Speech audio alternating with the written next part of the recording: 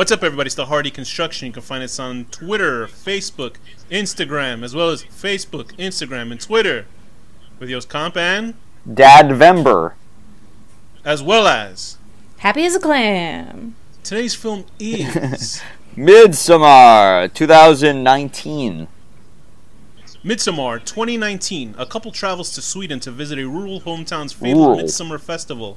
What begins as an idyllic retreat quickly devolves into an increasingly violent and bizarre competition at the hands of a pagan cult. Directed by Ari Aster, written by Ari Aster, starring Florence Pugh, Jack Rayner, Wilhelm Balmgren, as well as William Jackson Harper, Will Powder, Elora Torkia, His last name's Powder? well Archie Madekwe, and a whole bunch of other people. So, why did I pick Midsommar? I don't know. Because it's the worst movie I've seen this year. What I'd say if I was an asshole, but I'm not.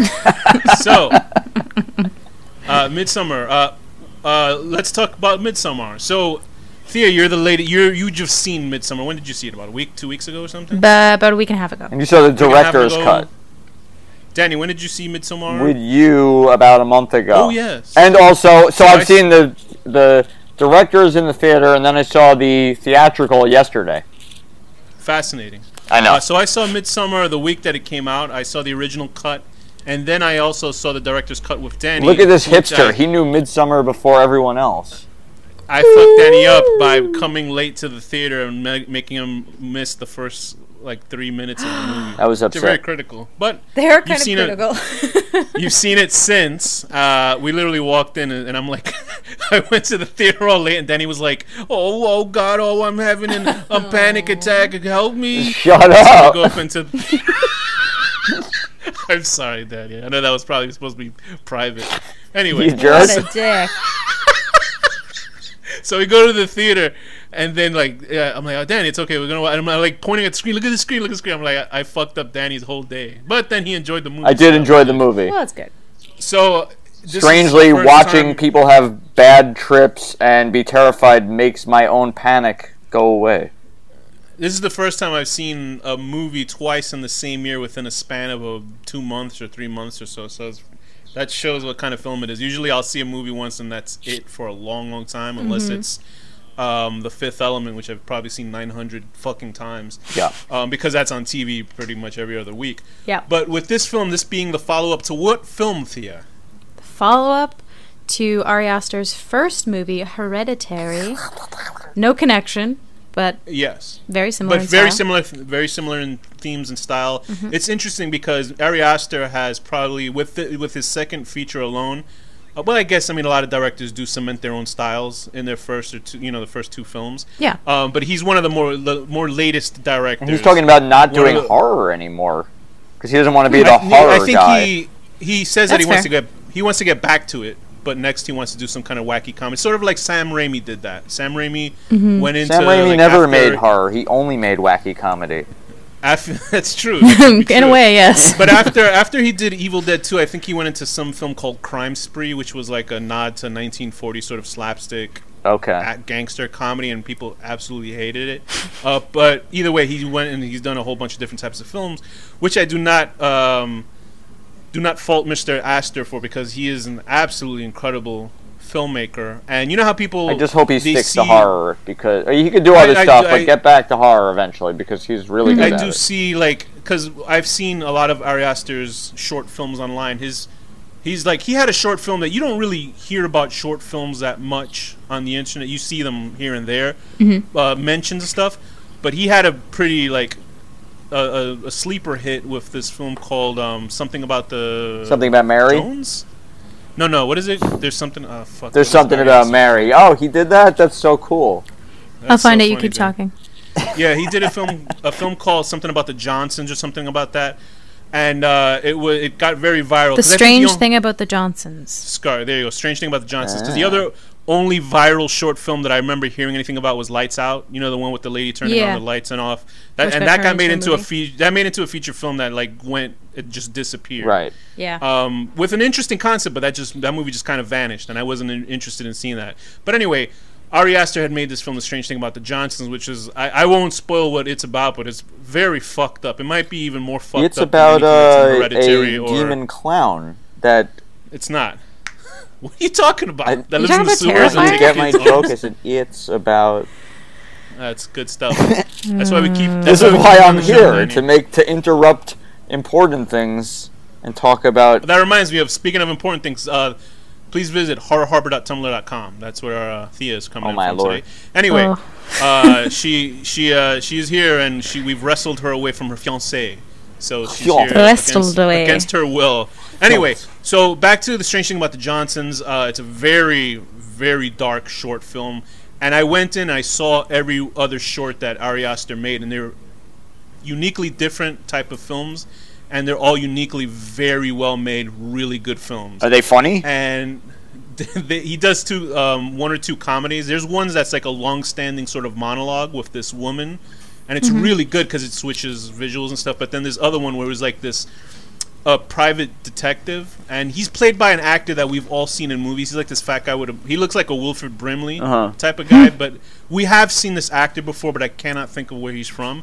But he's basically in everything, and what happens is he's a private detective trying to figure something out, and his dick keeps shrinking. it's very funny. But Ari Aster, with this film Hereditary, has basically, double stacked the fact that he knows how to make a film, because this is like when you see a unique director, let's say Royal Tenenbaum's director, everybody will basically, that is, what is his name? Underwater Life of Steve. Yeah, I can't think of it. He's basically the director that. Yeah, Wes Anderson is the director that people say Ari Aster is like the horror version of him. So, you know what I mean? Because he has very visual, very visual. But Wes Anderson is hyper visual. Like his stuff is very. Well, Wes Anderson's very like symmetrical and like. He sort of paints like a 2D world almost, but in 3D. Yeah, I used to follow, I believe it was on Reddit, there was a whole thing about like pictures that look like a Wes Anderson movie, and people would just post like symmetrical, weirdly colored houses and shit like that on there all the time. Yeah, I would almost say that like Wes Anderson's films are cartoony, but I don't want to say that because people might take it the wrong way. But they're very much stylized But they are. They're like Mark Ryden. They look like indie comic sort of graphic novel look to them. Because he thinks so much about the composure of like what it's going to look like as a flat sort of set piece that's what every shot feels like. Whereas I feel like Ari Aster is more like, I'm going to set up a scene where things are constantly moving, and then I'm just going to take the camera through the center of it, essentially. Yeah. So while they're very similar, that the fact that they sort of immerse themselves in, I guess, Caucasian worlds. Like I don't think about these films in that way, but that's basically the sort of thing people say, that these are very white films. Doesn't get whiter than Sweden. And so Wes Anderson's films have that very painterly, very retro look. But Ari Aster's, the difference is that his is also retro, but in a 70s type of way. That they look very well composed, but there's constant movement and there's constant story flow. So, Thea, how does Midsommar begin? So, Midsommar begins with Danny, our heroine, who is Danny. Hey. And she is on the phone. She's trying to get a hold of her parents, who are not picking up. They're in bed asleep, it seems. And then she gets a hold of her boyfriend, and he's basically trying to calm her down because she's got this email from her sister who is bipolar, and she basically said some very concerning things by email, and so Danny's freaking out. That's the first link between this and Hereditary, because Hereditary is also an allegory for schizophrenia and mental illness. So there's this here, which, yes, obviously, and this deals also with mental illness, for the fact that her sister is bipolar, but also Danny herself, has issues with anxiety. Just anxiety, right? Yeah. And so anyway, she got an email from her sister, and we're caught midway, and she's obviously, like Thea said, very nervous because it says everything is turning black, mom and dad are coming. And that's a very ominous looking email. And I paused the screen where she was there's a chat, and you can see the emails between the two sisters. Yeah. And I tried to look up the 2 YouTube links, and Reddit, they found the 2. There's like 2 YouTube links in the chats. Oh, really? So I looked it up, and yeah, one of them is a. When I typed it in, it didn't work, but then somebody obviously put them on Reddit.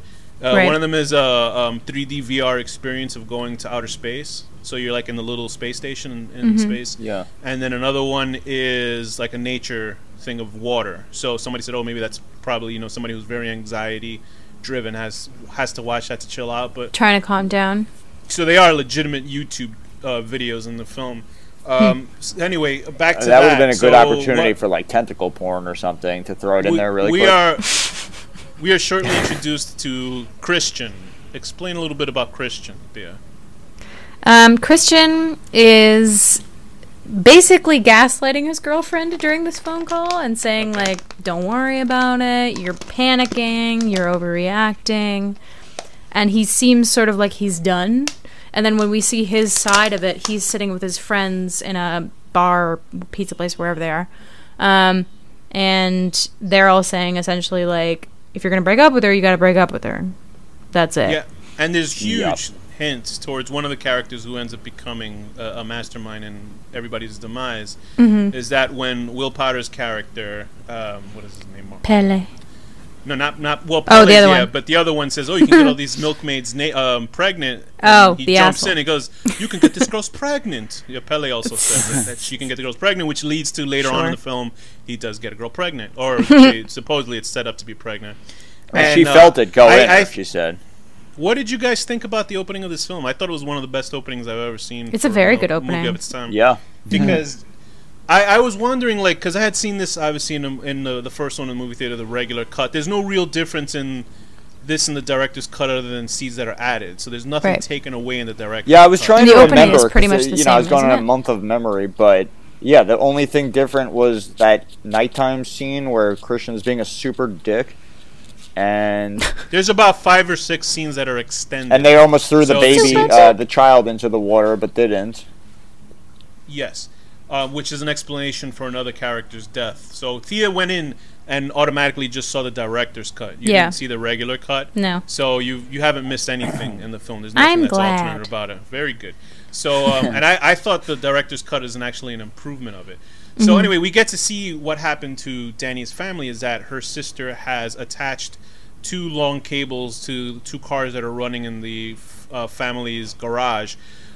Put one under the door of her parents because we see them breathing in the beginning, sleeping. So we don't really understand. Well, I don't know if they show them breathing necessarily, but they're definitely sleeping. Were they? No, they were breathing. Yeah, they are. You see their chests rising. That could have been, sister, you know, advanced decay, like gases trying. So it's probably as they're dying.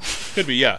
And then the other one is, and the thing is that that's automatically what I thought was going on when I saw it in the theater. Like, right. When I saw that because not the part, like I knew that it had to do with carbon monoxide. I don't know why I knew that was the case, but I just figured that was the case of them not waking up, which is to me that's a huge fear. I'm very scared about that because there's a pilot light in my gas stove that turns off by itself sometimes. So it's very scary. Do you have a carbon monoxide detector? I do not, so. God damn it, Alex. I know. Get one. Yeah, we might finish the show early. Get one. So, anyway, her parents are dead. Her sister has attached the cable to her mouth and has decided to swallow the fucking carbon monoxide. She's very grim. Why did she have to use the hose to go to her? Why didn't she could have gone and just sucked it right out of the, you know, like up close? Maybe she didn't want them to have a violent death like she was gonna have it. She might wake them up because she puked on herself and everything. She was gross. Yeah. And it leads to an incredible visual of Danny crying on Christian's lap, and the camera slowly pushes out to a snowy window, and we just see the titles come in. And I thought it was one of the strongest openings I've ever seen for a film. And this film is just chock full of little sort of notes and previews of what's to come in the film, like paintings on her wall of, you know, a bear with a little girl, stuff like that. You can the second time though I picked up so much more though. Even the opening of the film, which has that sort of drawing, it is a drawing of basically what happens throughout the whole film. It spoils the movie in the first bit, but watching it without a context, you don't know what the fuck it means because it's the same thing as Hereditary's trailer showed everything, but out of context, you don't know what the fuck's going on, so it's not really spoilering. So Thea, Danny, get into Christian. Is he a good guy? Is he a bad guy? He Depending is. on which cut you've seen. If you're a complete asshole, he is a good guy. if you aren't, he is a bad guy. Also, his eyes are huge. They are very large. He's British. He's Irish. Is that? Oh yeah, I guess that is British. Is he Irish? Does that matter? It's funny because there's a cartoon drawing that of him in the bear costume, and his eyes are these gigantic sort of 1920s cartoon eyes, and I'm like, no, that's probably right. That's literally what his eyes are. Exaggerated at all. To scale. Yeah. So it's interesting because I had seen the regular cut of the film. I'm jumping ahead of time, and I saw the regular cut of the film, and I was like, yeah, he's an asshole. He was stupid for not dumping Danny because he was too worried about. He's very selfish, hurting obviously. her. In the regular cut of the film, he's very selfish in the regular cut of the film. In the director's cut, he's just he's an asshole. Yeah. Like, I still don't think he deserved to die in the film. I do. But even in the director's cut? The director's cut makes it easier to not feel so awful. That scene where she's you know like begging him, it's like so pathetic for her, and he's such an asshole. Yeah, right. I know. No, because he lets her just do it. Yeah, because he's one of those guys that turns it around to make her feel guilty about it. Yeah, he's gaslighting her constantly. That's not in the regular cut, so none of that is in the regular cut. He's just sort of a guy who doesn't pay attention to her. He's not actively being a piece of shit in the regular cut of the film. In the director's cut, you see all of it, so you're like, oh, I see why people will want this guy to die. I don't know why they cut it out. Why did they do it? Because the movie's 3 hours long. Yeah, but they could have cut around certain things, like throwing the child in the water or something, and just only done the argument part, and that's it. But that scene with the child is directly, which they do cut out in the regular cut, Danny. No, I know. So I don't know what you're talking about. I know. I'm saying they could have. Oh, you mean you would keep? Okay, but yeah, but that directly shows the death of that young British one half of the British couple. How she died. They drowned her. Because I remember seeing in the regular cut, and you know that's the girl, you hear her scream off camera. Yeah. And then at the end you see them just dragging her body, and I was like, what the fuck happened to her? Like, I guess it was supposed to be ominous that she is dead anyway. You knew she was dead when you hear her scream in the forest. But I thought that was an interesting scene. Wait, so you're telling me they didn't drive her to the bus stop? Like they said? I thought they did.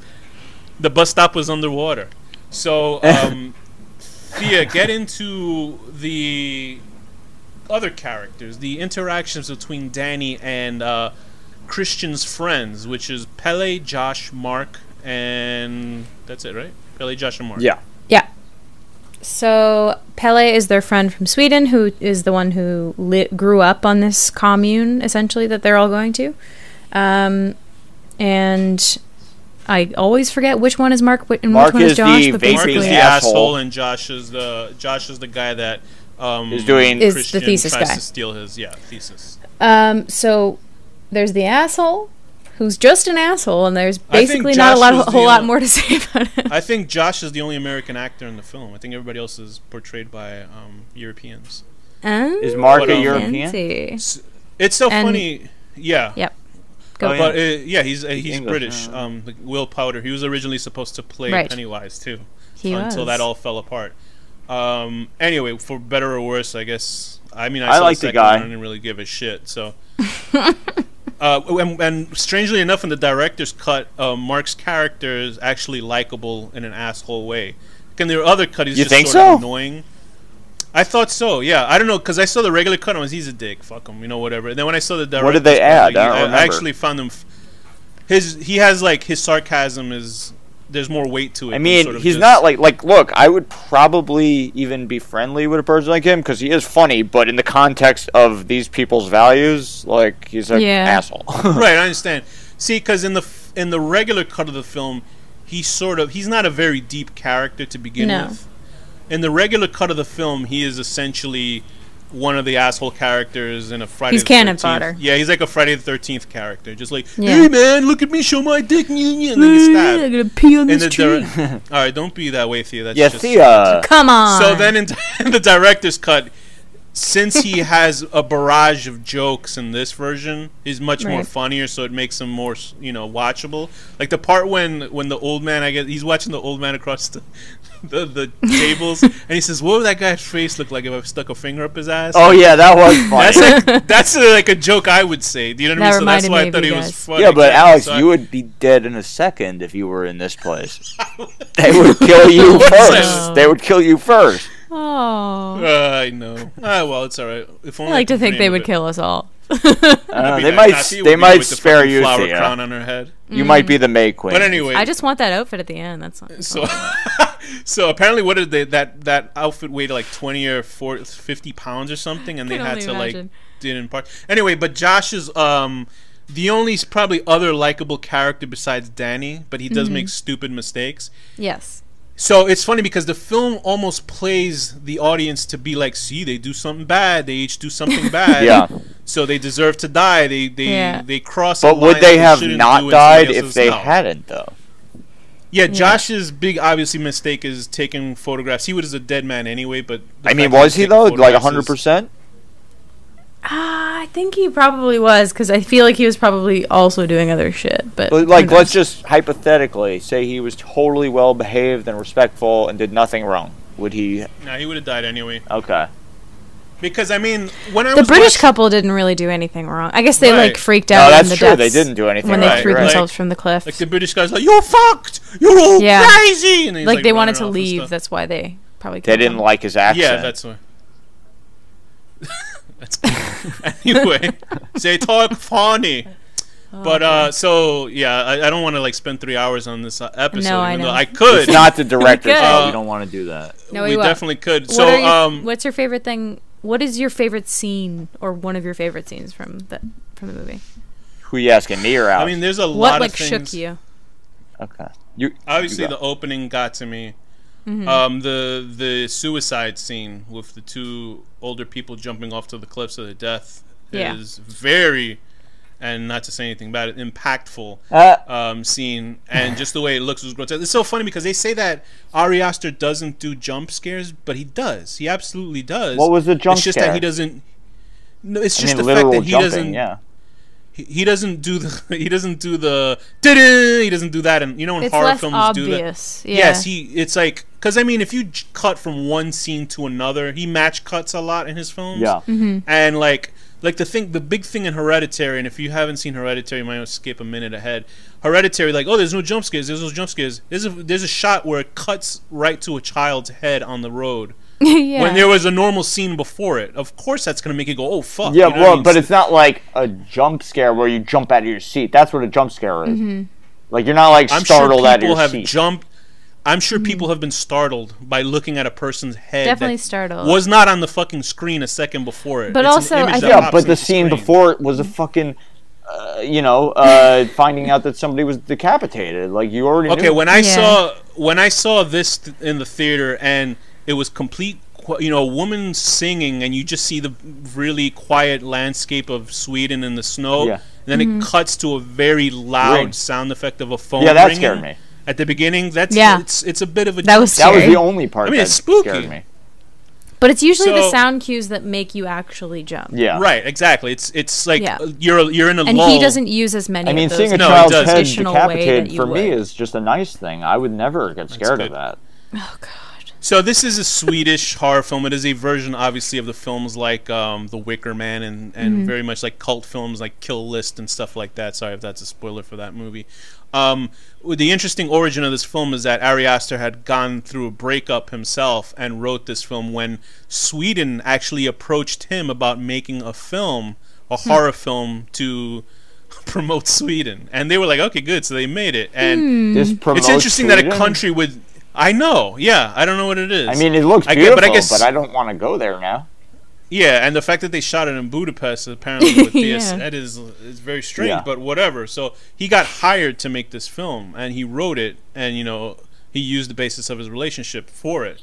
There are a lot of technically interesting things done with the film. One of the most beautiful things I saw is that transition shot of when she's running in the room to go to the bathroom, and it cuts and she's inside the airport. Yeah, she's in the bathroom in the airplane. It's one of the best transitions That's a really I've good ever transition. seen. I just love that scene.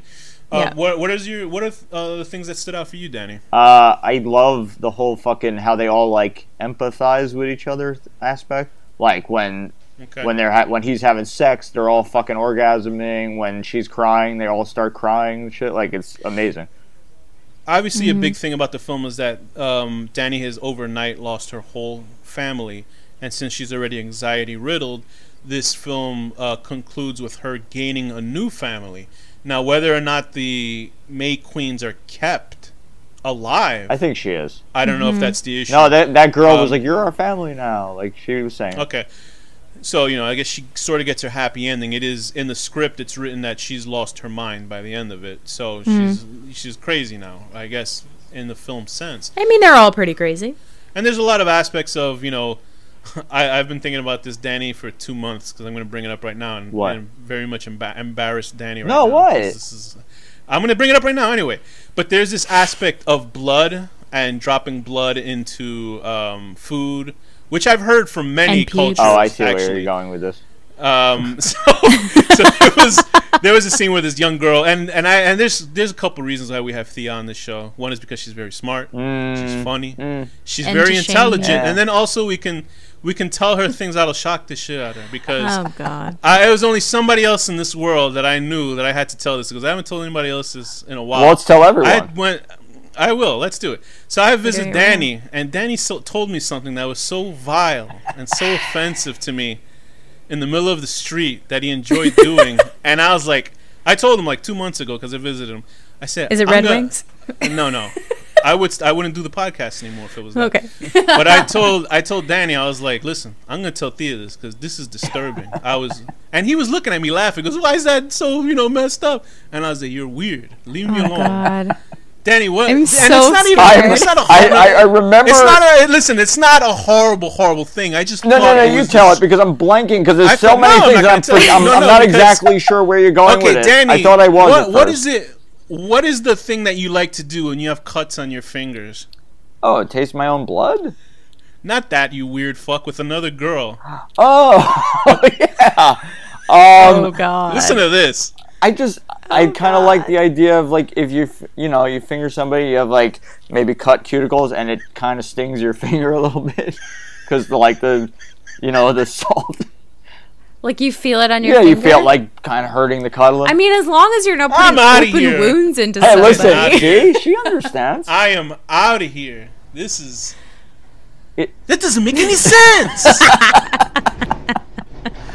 I don't get that. Like, it was just me hearing. Yeah, listen, I understand. Okay, this is gonna sound very. I don't mean to sound hetero or whatever. It feels nice. I understand. Listen, I understand. A love of two women is more intimate than I think any man with woman sort of love is. Do you know what I mean? Like, I think it's more. Well, that's where the cuticles come in. I think there's a real sort of meld between two women as opposed to like two guys. So I guess maybe with Thea would have let this pass. When Dani told me this, I was like, what are you talking about? Because it was such a strange thing to hear from Dani. Just like, I like when I have cuts on my fingers because then you can feel the stinging on your fingers when you're fingering somebody. I was like, what does that mean? Like, what's wrong with you? Well, I think... Like, I don't find it offensive. I just thought it was like, what the fuck? Well, I mean, I obviously, that's a very in trying to avoid yes, I understand. Too blue, I understand that to some degree because I do that more often. I understand. Right. See? I get who's that. the weird one now? 2-1. And also, I bite my nails. That's me too. Exactly. That's the point. Yeah. But the enjoying of the stinging of the fingers, like, I'm moving out of here. Dani, you don't got to. I'm getting out of this world. Right, people enjoy pain with their pleasure sometimes. I'm glad. I like how it backfired. I know. You didn't think this through to the end point, did you? Well, I guess one thing that I do like is I got it from. I might as well say my thing is I saw what was that movie? What was that movie with Nicholas Winding Refn's the what was that movie? The Devil movie? What the hell was it called? I don't know. Antichrist? No, the Nicholas Winding Refn about the models. Oh, the horrible the Neon Demon? Yeah, Neon Demon. There's a scene. You like when cheetahs get into your hotel room? Yeah, there's a scene with Jenna Malone. It's an absolutely bizarre, useless scene where Jenna Malone climbs atop a dead girl's body. And she begins to spit on the girl's face and then lick the girl's face. And it awakens something very bizarre. Not the dead body part, it's the Jenna Malone spitting in my face part. Yeah. But that was good stuff. Yeah, if you like, have to get your face spit on by somebody, Jenna Malone is the one. You were like, oh no, I have a new thing. So maybe that's what Danny and I can shake hands on. You know what I'm going to do though? Bring your weird shit to the table. I'm going to have it in my will that when I die, Jenna Malone has to come to my funeral. So anyway, back to the film. Were there any things about the film that did not work for you? You know, I think it might be a little too long. The director's cut or just a regular cut? Both of them. I mean, really? Yeah. Look, it's like an almost perfect film in my mind, but I keep struggling if I like it better than Hereditary. I'm not sure. I feel like it's like more like a beautiful feminine feeling movie, and Hereditary is more like a brutal, like masculine feeling movie to me, or something. I don't think so, because Hereditary is about a mother dealing with. Yeah, I know, but I can't explain. It's not logical. It's just that's the vibe I get. Like, yeah. And the weird thing is, I haven't seen Hereditary a second time yet because it's better the second time. No, I know, but that movie cuts a little bit too close to home for me at the moment. Yeah. Right. So I sort of like, I don't want to know if I want to go through. And I'm not like a pussy where I can't watch a certain movie because it's a certain way. But that one was very effective. Well, if you were a pussy, I would cut my finger purposefully and then put it right in. Yeah. Very good. But yeah, the thing with Hereditary, I like both screenings of the film. I felt went like nothing. Like they went very quickly for me, which was very strange because I was so engaged watching the film. Like with my other friend, when I saw the film, like it was like it just went quick. Then when I saw the director's cut, you do sort of feel this long, like it feels a little, but it doesn't. To me, it didn't feel long at all because I was just so entertained by the movie, even though I knew what the fuck was gonna happen. Yeah. And obviously the scenes that I hadn't seen, when they come up, they added a lot more to the movie. Scenes where it's a great movie. It is like it's just I don't know how they could have fixed it, but there is a couple parts where it's a little draggy.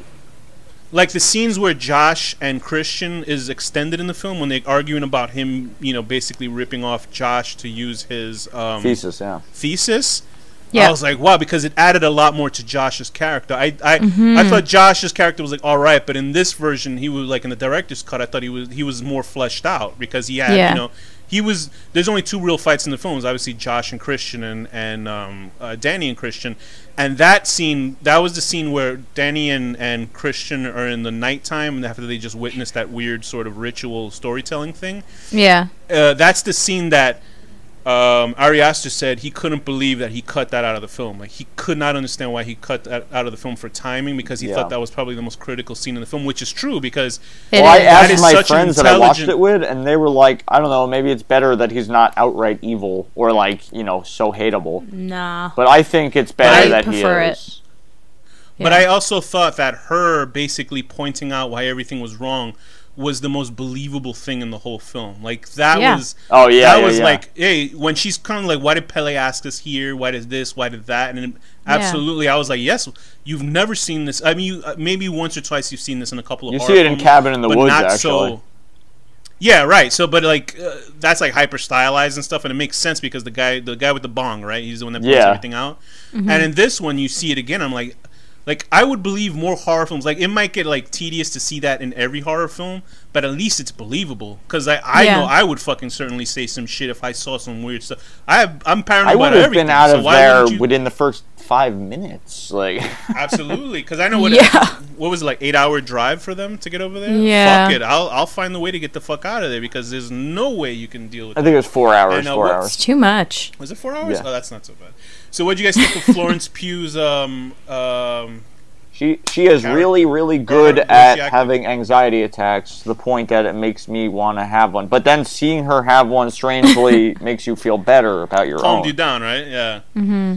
So she's getting it. She was in like I think she was in a WWE movie before this. So she was playing a wrestler, and based on a real life British wrestler. Mm-hmm.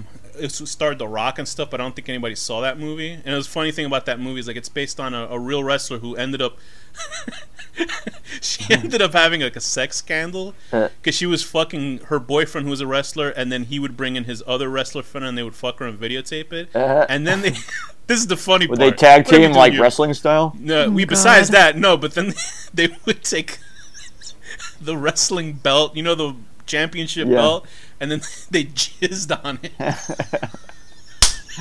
I find that hilarious, but you know, that's just me. Oh boy. Thea's like, oh, see, no, now you've gone too far. Anyway. Also, you can see Florence Pugh in Lady Macbeth. And I say, wink, wink, Google Lady Macbeth with Florence Pugh. Uh-oh. You know Thea's going to be the first one. Yeah, she is. Oh, no, she's not. Sorry, Heather, she won't be doing that. So, let's just do a rapid shot of other things that we thought worked for the film. Stuff where, you know, when they're doing the driving scene is extended, that could have got shortened, obviously. That scene, you know, where the camera is flowing and then it turns upside down. I love that, all that shit. The art direction, Thea. What about the art direction? It's pretty beautiful. It's pretty impeccable. I think sometimes they get a little carried away and obsessed with their own art direction in a way. Like there were things. The murals on the wall where they're staying, and also the love story mural that they show almost right off the top when they arrive. I feel like they're a little too leading in ways. Like it's kind of like my friend did predict what was going to happen. It told me what was going to happen. Yeah, like it told me exactly. He's saying every single thing, and I'm like, "Nah, you're wrong." Like, this makes me wonder: do Swedish people read right to left? Because that's the way that mural was done. I don't know, and not that I'm looking at it, but if I was looking at this Google image he told me, I would have to say, wow, everybody should look up Lady Macbeth, Pugh naked. Oh boy. Here we go. Well, I didn't say naked. This is offensive. Yeah, my only minuscule sort of problem with the art direction is obviously one person did all the art for this. Like, all the art looks like one person drew it. Yeah. So that's the only thing where I was like, maybe they'd be different artists. But, I mean, the art looks cool. Well, not that weird room where she propositions him to have sex with the child. Yeah, that's obviously different. Like, people were actually looking for that on Reddit. They were like, where do you sell this wallpaper at? Like, people were trying to get it. I love it. Yeah, and obviously, like... Although you could realistically think, like, if they all grew up in the same place, they could all have the same inherited art style in a way. It sort of looks like this weird medieval. They're like a hive mind, art, but like Scandinavian flavor to it. Would you want to be? Wait, here's a question: would you guys want to be in that commune? Not to be murdered, but to live there. I don't know. I mean, I don't really want to have a baby when I'm like 15. So yeah, and you gotta like you gotta sleep in a room with like 40 people. Who the fuck? I mean, that's my other thing is like, yeah, but then you get to bring people back and kill them. That's fun. I mean, yeah, I was a little confused by that because I remember seeing people in regular clothes when they had, and I was like, how many people, like regular people, like this would be an issue if more than like. Yeah. But then, obviously, I guess those were just... They're only in ceremonial garb because they do this in the winter and the summer, and that's it. Right, I think they only brought back five or six people. They didn't literally bring, like, a bunch of people because then there would obviously be an issue. There would still be a fucking issue if, like, family member disappeared at the Midsommar. Yeah, but that's why they drive 4 hours away. All they know is they're going to Sweden. But the thing is, this is... Like they say, they always have Midsommar, but this particular one where they killed all these people is the first one they've done in like what 98 years or 90 years, something like that. 90 years. So this is the only time they do it. So this won't happen again with these murders, and it's only the third one in. So apparently there's a lot more shit that happens. But they do kill 72-year-olds every time they turn 72. Yeah, right. Yes. But I guess that's they have. It's voluntary. Yeah, but they also have not assistance. I would do that shit. They have legal suicide in European countries, which I think is an incredible thing, which they should do without being arrested. I could think of plenty of people I would love to assist with their suicides. Oh, boy. Any confusing parts of the film that you did not understand? No. I think it was very, very well made. Yeah, the first time... Oh, wait, no, I do have one. Here's why I was confused. First of all... Didn't need to have stat rape in this movie, but fine, we did it anyway. We did what? Statutory rape? With a 15-year-old. We didn't have to make her 15, but we made her 15. Well, that's what makes it disturbing. I'm not like condoning that, but I think that's just like it's like another country, so maybe they look at youth in a different way. Yeah, still don't like it. I don't care. I know. I get what you're saying. I get what you're saying. But so they frame that we cannot get away with an episode where there's no rape. It's fine. It's fine. I'm sure if we reviewed 2001: A Space Odyssey, she'll find rape in that movie too. But go ahead. Probably. But so they've set that up as the cult has set that up for her to get pregnant, right? Right. So they've done it on purpose, and they're happy that he's doing it, sort of. Yeah.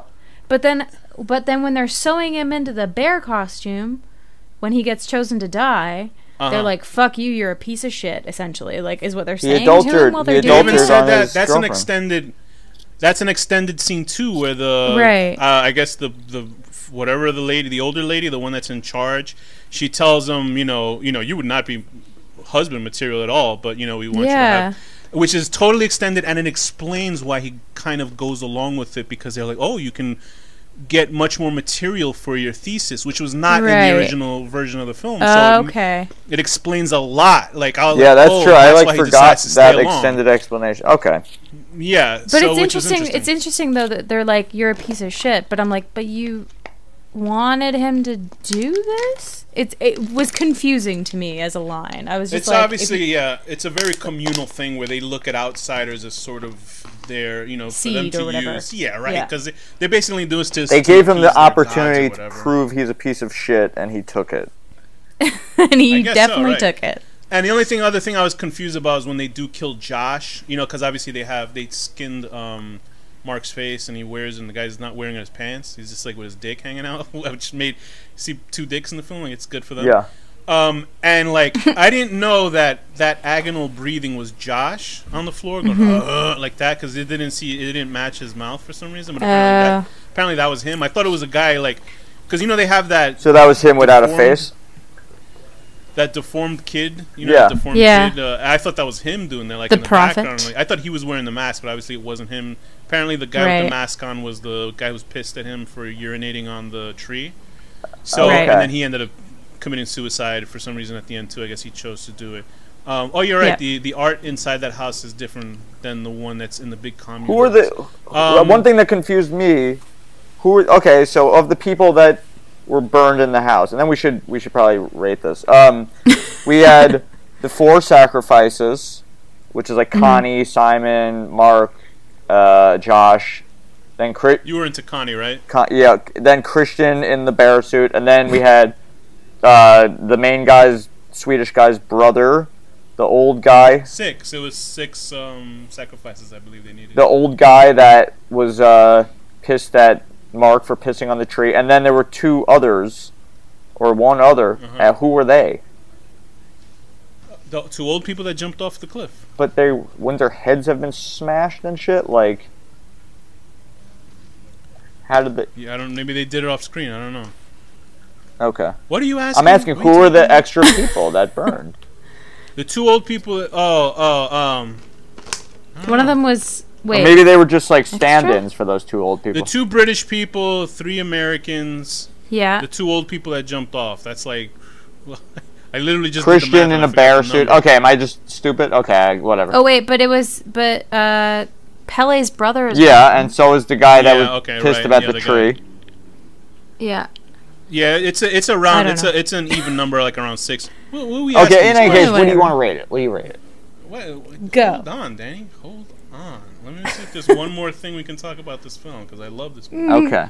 No, I guess not really. But the sex scene. What did you guys think about that? That obviously disturbed Thea, so we don't have to ask her. It's fine. I like when the old lady's pushing his butt. That's funny. This is the part that I was like, I was fine with Ari going into doing a different type of film the next round, because the ending of this is very much heavily influenced by the ending of Hereditary, because it's dead bodies that are made into effigies, and they're like very disturbing looking, and then that's the only thing where I was like, all right, he sort of repeated himself. I had no issue. I don't have real issue besides the fact that he sort of repeated himself. Yeah. This is like a bigger budget version of the it's cults in both. Repeated himself by having so it's a lot of repeated imagery. 5 minutes. That's why, I was discussing with my friend is like there's only one way to, or two ways to end the cult film. The cult wins, or you escape the cult. And the cult wins. They always end it like this. The main character is fucking dead, and they're surrounded by dead bodies and shit like that. But the way that Aster lenses it is really fucked up because the bodies look very fucked up. Like they look like real dead bodies. Like the fact that what's his name? The asshole friend Mark. Is it Mark? Yeah. Yeah. Right. Like he's in that jester costume, and it's just his head, and you can tell that the rest of the body is made out of hay or something. It's like really like it's really weird because they just dump the bodies on it, and you're like, oh, like it's just it's really effective. In the extended edition, didn't they cut off Christian's legs to fit him in the bear suit? They did. I didn't. They did not do that in the theatrical. There's a leg in the garden. Well, it's a black leg in the garden. I think it's Josh's. It's Josh's for sure. Yeah. Thanks for picturing that out, Danny. I knew you thought of ethnicity in a different. Who are you? The Prime Minister of Canada? That's true. Anyway, no, that would be a white leg in makeup. Not for long. Anyway, but yeah, I didn't notice that the first time because I was like, they didn't really show the guy was reaching for the saws. Like, if anybody saw the film, what was that Japanese film that we saw? Audition. Yeah. You know when she saws that guy's leg off with the fucking wire. Mm-hmm. And that's what they bring out in this. And I was like, I don't remember this. But then they don't show it graphically rip off the guy's foot. Then you realize they chopped his hand and his legs off. But he's so drugged up, I guess he's completely numb and he just burns to death and stuff like that. But I guess that's really what much I can say about this film. Did you guys catch the faces that were morphing into the trees and stuff like that? Because apparently there's a lot of stuff like that. You can see the part when they lift Danny up on that, little surfboard, and they're walking her down, you can see the sister's face digitally put into the trees. And I was like, I don't know. And then I looked at it, and I realized it was because one eye is lighter than the other. Like, if you pause it when they're lifting her up in the wide shot, you can see her face. And I think I'll have to rewatch it for that kind of stuff. And then when I first saw the film, but that's people who, like, fucking got real problems that stop shit like that. And then, like, the first time whenever I would see the trailer, I thought, when she goes into that, when she has that freak out on the drugs and she goes into that little house. And that person's face appears. I thought that was like a regular. She just saw like the older lady's face in the mirror, but apparently it's her sister's face too, because you can see the. I want to rewatch it a third time. Right, now. I think I remember that. But I thought all in all, this is like a very strong film. I'm like very torn on whether I think it's better than Hereditary, although a lot of people say it is, and a lot of people say it isn't. I feel like it is right now, but also I don't. Right. Because the thing is with Hereditary, because the thing is like, my only reasons I would say it's just a little bit just underneath Hereditary is because it's borrowing stuff from Hereditary with the cult stuff. Yeah, and I've already seen Hereditary, but the thing is the guy does it so fucking well. But if you had seen this first, right? What would I say? I would. Yeah, but there's nothing paranormal here. Hereditary is right. Yeah, and they did that specifically because I remember there was a scene in the trailer where you see his legs lift up. You see somebody's legs lifting up, and I was like, and that wasn't even in the fucking director's cut either. That's just in the trailer. Right. And apparently, what it is that was just Christian when he's on the drugs. He's picturing himself floating up to have sex with the girl.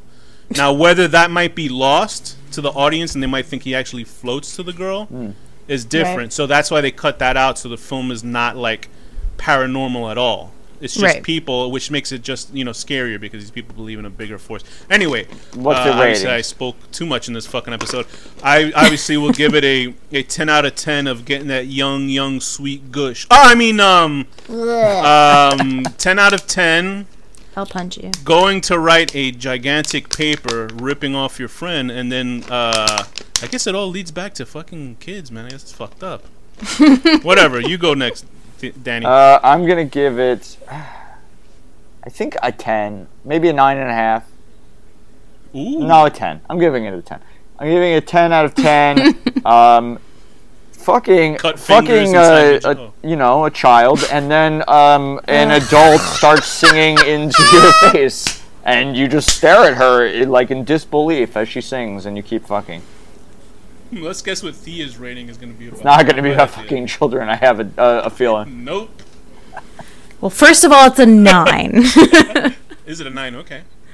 1 point up for fucking children. I'm going to go LSD dance-offs, meat pie pubes, and old ladies who push your butt during sex. Oh, that's good. I would not mind an old lady pushing I wouldn't either. It's not that bad.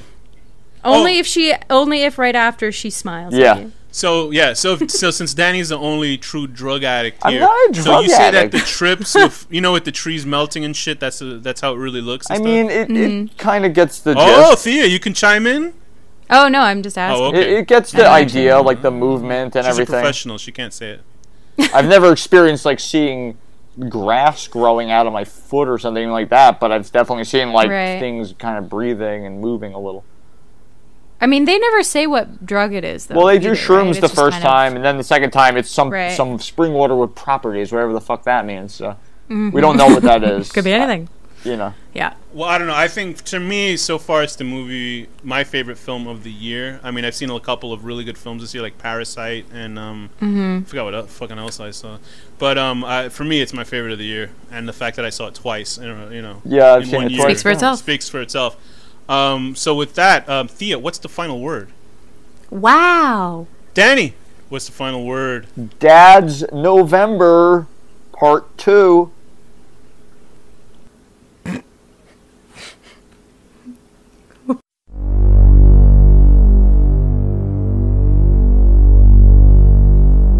The horror deconstruction.